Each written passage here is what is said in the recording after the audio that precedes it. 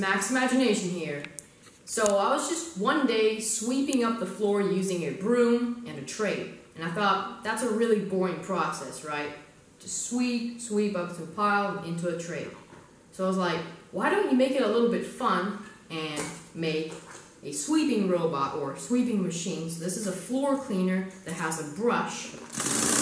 And yes, everything's motorized with my custom-made remote. As you can see, the wheels move. So if you want to know how to make this thing, let's get started. So you will need 2 of these rolls of wires to your desired length, and we have a bottom and top piece of our machine. And then we have 4 of these DC geared motors along with 4 wheels that go onto them, 8 AA batteries, a 12-volt DC motor, 2 electrical switches, and then we have 2 of these AA racks. And we have 2 bottle caps, and then we have a paper towel roll thingy, a skewer, one of these super glues, and we have a piece of cardboard that I peeled off, soldering iron, hot glue gun, hot glue sticks, some wires, and we have these other pieces of cardboard. You'll also need one of these 5-volt batteries, 2 of these triangular pieces, and we have these other 3 pieces for the installation of our vehicle. And then we have this piece of cardboard here that measures 34 centimeters. This is for a remote. We got these other 2 pieces for the remote. And then we have a broom. So first you're going to start out by taking a soldering iron and making 2 holes in our side pieces each. And then we're going to glue them on to our base.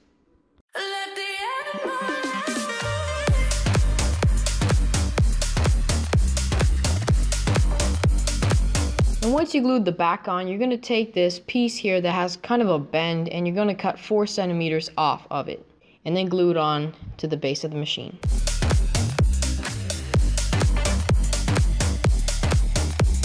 Then you're going to take a 2 centimeter piece of wire, electrical wire, and solder it onto one of the contacts of your DC motor. Let's say this one's going to be the positive. And then solder on this red wire that measures 2 centimeters. And you're going to repeat this process with another 2 DC motors. Then you're going to solder the negative wire from your battery pack onto the positive wire on one of the pairs of DC motors, and then take another random wire, not from the battery pack, and solder it on to the negative side wire of the DC motors. And then do this one more time. Glue each pair of DC motors to the insides of your box that you have through the holes.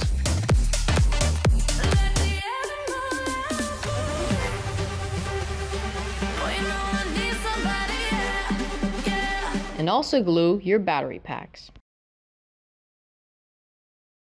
Solder on a couple of wires to your 5-volt cell.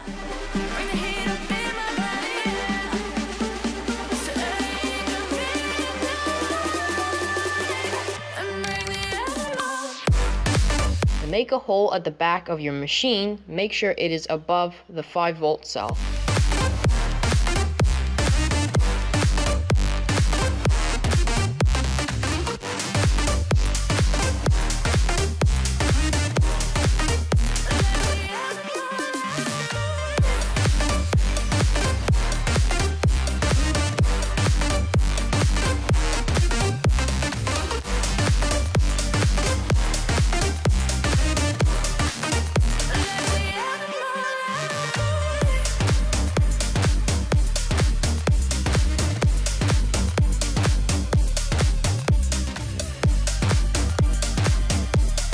Now you're going to solder 36 holes into your cardboard paper towel roll holder.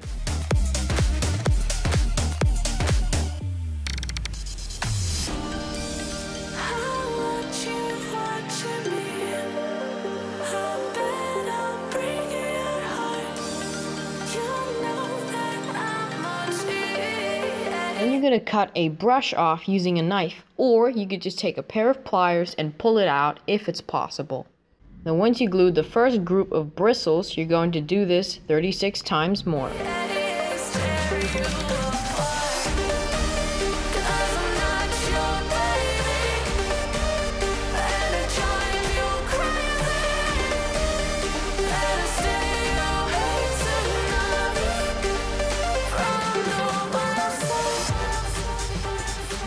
Wait, no.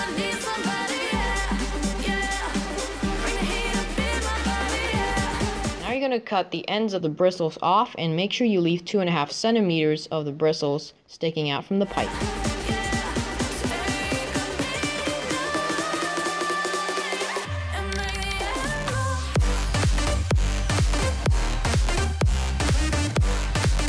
You're then going to flare each of the bristles out so it looks a bit bushy.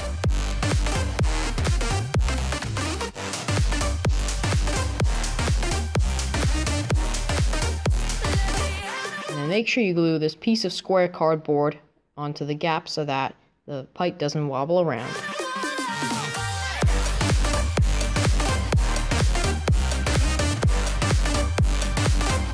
Afterwards, you're going to take one of the wires from the 5-volt battery or cell, and you're going to cut it short, but then you're going to take a longer wire and you're going to poke a hole in one of the areas closest to the big DC motor. You're going to pull it through, and once you solder that on to your 12-volt DC motor, you're going to take another random wire and solder it on to the other side from the DC motor, the negative end. So you're going to take the top piece of cardboard for the top of our machine, you're going to make a hole for the switch that we have right here, the white switch, and you're going to put it in and put some wires up to it. So you're going to attach the shorter wire that we've cut onto the one side of the switch and the long wire, the random wire, onto the other side of the switch. Once you pull these long or remote control wires through the hole, you're going to connect up the positive end and the negative end on each wire. And you're going to do this to the other side.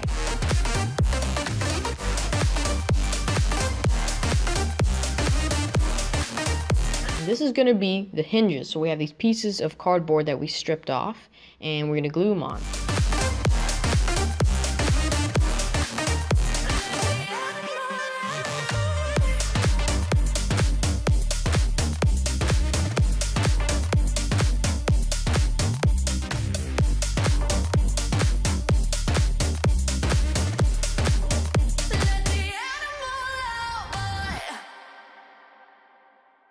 Now let's make the remote.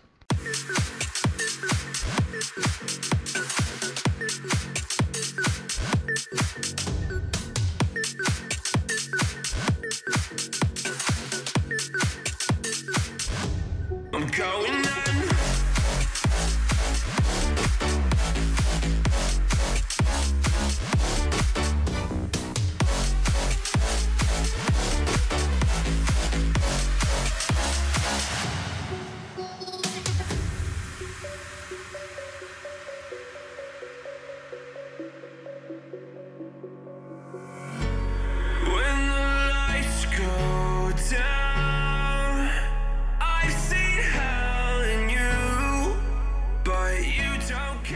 So this is how the floor sweeper looks like once it's finished, or the floor cleaner.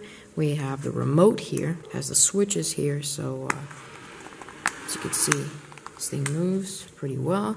There's the switch up here that activates this thing, and it basically just sweeps up all the dirt that goes into here. And make sure these bristles from the brush don't touch the slanted part, the ramp part, where everything gets swept up. Otherwise it won't work. And also make sure these bristles, they just touch the floor so it sweeps up. And then I have these little tap thingies here made from a couple of toothpicks and some pieces of cardboard that basically hold down the cover for a machine. You don't care, no, you don't care, no. You just rather watch me fall from a quarter mile. I can see you at the call. Think about it, ring won't tell you what I saw. When you break it, I just feel you had it all. You had it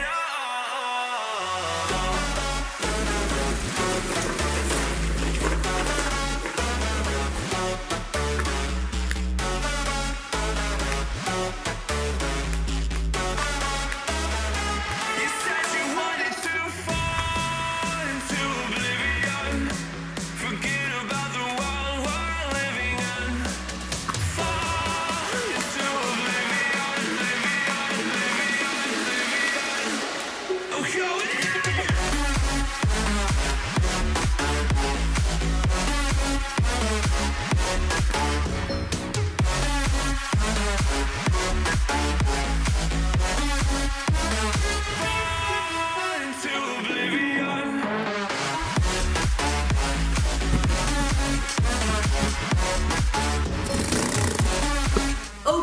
guys, that is all for this week's video showing you how to make this floor cleaning machine here, or floor cleaning remote control machine, whatever you want to call it.